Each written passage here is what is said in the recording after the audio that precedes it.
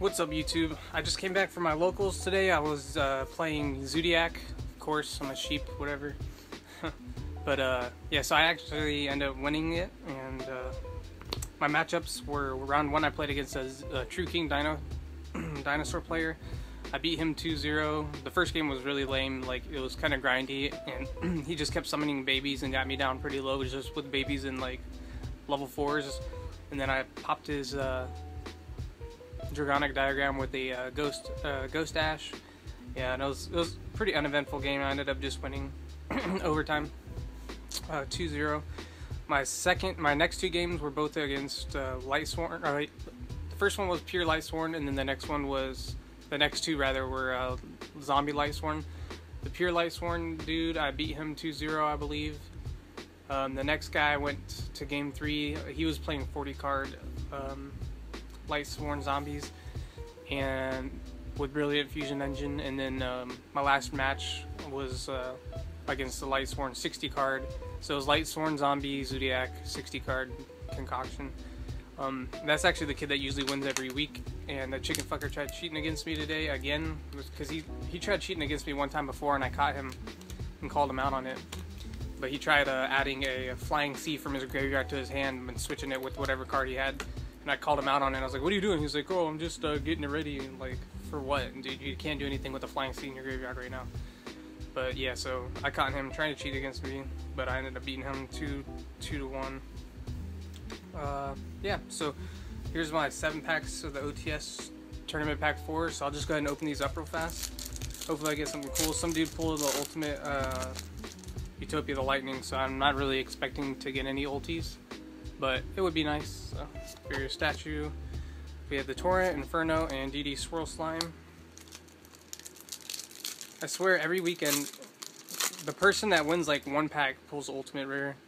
The person that gets the several packs never gets it. DD Oblivion King Abyss Ragnarok for a super.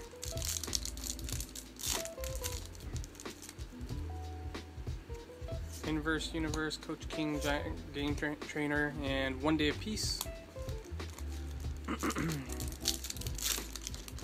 Yeah, I figured I'd play Zodiac one more time because I've only played it once at locals, so I figured I'd play it one more time before Link's format comes, even though I feel like it's still going to be one of the better decks when Link comes out.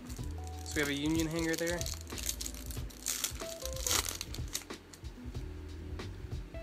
Seismic Shockwave, Super Dreadnought Railkin, and Gustav Max. I didn't even know that came in here. And Metal Foes Volflame. Yeah, I think the Rail Cannon is usually super rare, if I'm not mistaken. We have the Super Anti-Kaiju, BES Big Core, GD Swirl Slime, and then last pack. Yeah, I've only won my locals 3 times and I never get an ultimate rare. Like I said, the kids that win one pack are the ones that get all the ultimate rares. Photon Thrasher. So. Alright, so that's it for the packs. I'll go ahead and get into the deck profile.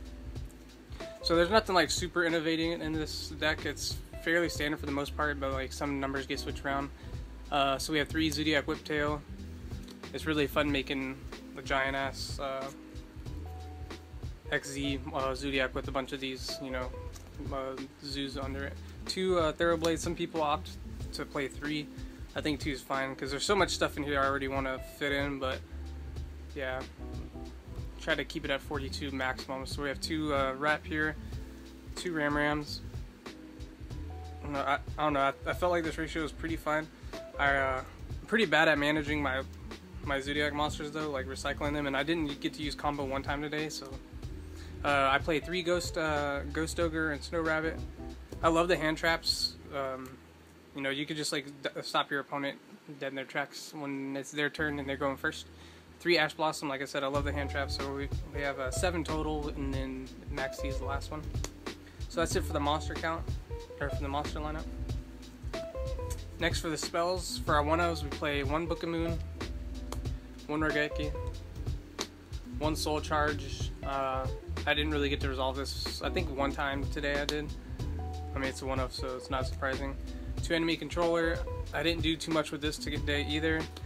There's a lot of cards that I was hoping to actually be able to test out to see how good they were, like Shuffle Reborn. I only used the first effect of Shuffle Reborn. I never got to use the second one because I always had a card in my hand that I didn't really want to banish. 2 Pot of Desires. I resolved that card like I think almost every match. Not every duel, but every match at least once I think. 2 My Body. I wouldn't mind having a third one in here, but like I said, I'm already trying to fit so much stuff in here, like Twin Twisters. I wouldn't mind a third one of that. It's just a matter of and I like the hand traps in here, so I just can't fit everything I want. 3 Barrage, 3 Tinky. Like I said, everything's pretty standard for the most part, so that's all of our spells. And for our trap lineup, 1 combo, 3 strikes, and then 3D barrier. So it's a 42 card main deck. We'll get into the extra deck. So running 3 Trident, 2 Broad Bull, 2 Chakanine. This deck is just ridiculous, like how well it recycles its resources and stuff. 2 Tiger Mortar, and then for our 1-0s we have 1 Hammer Kong, 1 Borbo.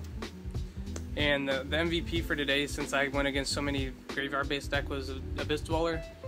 I almost went into the Emerald to just draw an extra card, but I opted to go into that turn 1. I only won 1 dice roll today, which was kind of sad, but yeah, this just single-handedly won me the games pretty much against the Lightsworn decks. Playing 1 Emerald,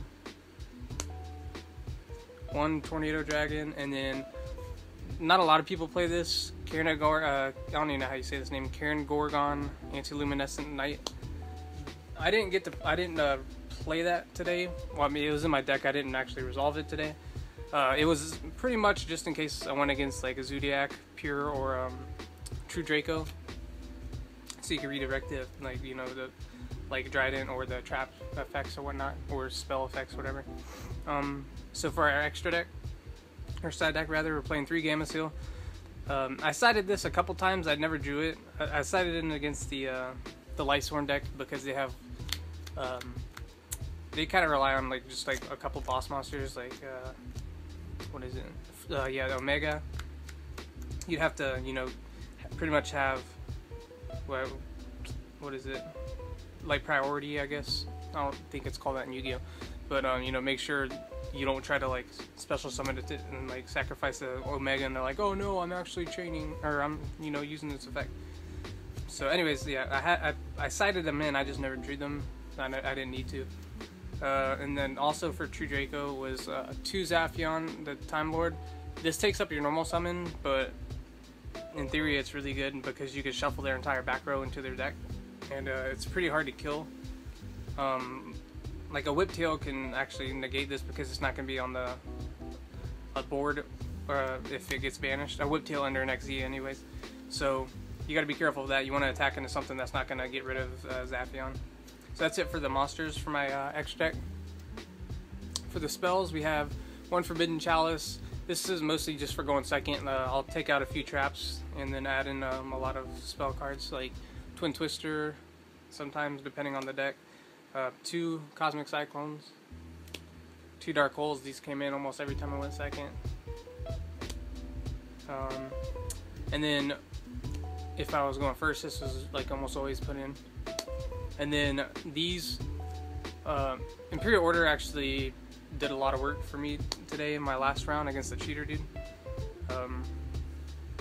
And then these are for against the Pendulum Magicians. It was actually very heavily represented at my locals, but I didn't play it one time today.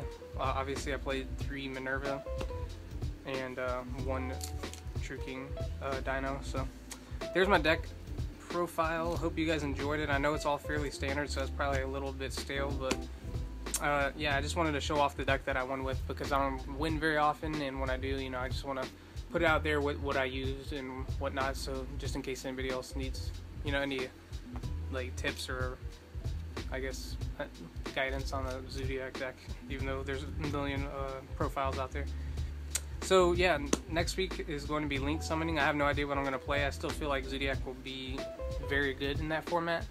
So I'm just going to have to look up some different things and do some testing and see what I like, because yeah, it might be some kind of True Draco variant, maybe like True Draco Zoo or something, just to start out with, because I don't know, I'm not really familiar with the whatever Link archetypes come in the new deck. So yeah, just keep a lookout for that. I'll do some kind of profile and probably some replays online for you guys. So yep, I hope you guys enjoyed it. If you liked the video, give it a thumbs up. You can consider subscribing to my channel for more Yu-Gi-Oh content. I like to do pack openings all the time. So yeah, pretty much anytime a new set comes out, or you know, a new Yu-Gi-Oh product comes out, I try to open it up on video for you guys. So anyways, hopefully I'll catch you guys in the next video. Peace.